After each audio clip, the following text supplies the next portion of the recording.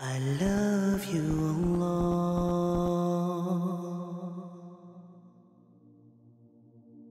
Allah Almighty has blessed us beyond what we deserve.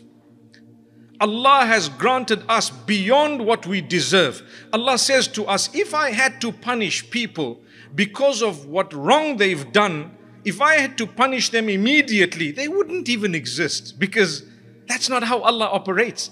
Allah gives you a chance. He knows how He created you. He knows you personally. He knows your problems. He knows your issues, your struggles. He knows your strengths. He knows your weaknesses. He knows you're trying. And guess what? He's favored you. He's blessed you. He's granted you. He has honored you in so many ways. You just need to think about it in order to recognize a little bit.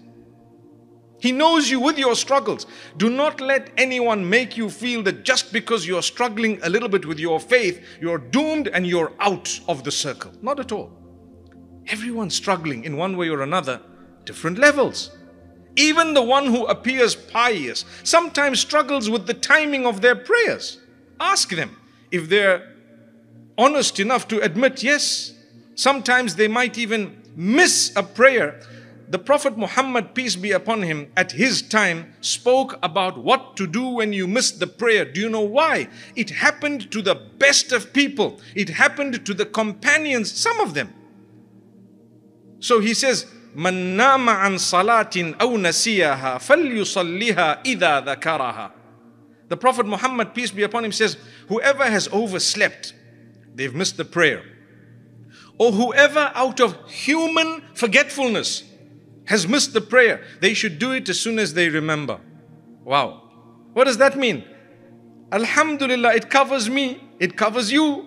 It means you're a human being. It's possible you make a mistake. It's possible you forgot. It's possible you overslept. Allah says, we won't punish you. رَبَّنَا لَا تُؤَاخِذْنَا إِن نَسِينَا أَوْ أَخْطَأْنَا. Oh Allah, oh our Lord, don't hold against us our forgetfulness or our error due to human nature. I've made a blunder. It's a mistake. I made a mistake. Allah says, well, you can recollect. You obviously seek the forgiveness of Allah. Even if I've overslept, I need to get up and I say, Astaghfirullah, la hawla wa la quwwata illa billah. Oh Allah, I seek your forgiveness. I've overslept. I made a mistake. I've missed my prayer, for example. But get up and do something about it.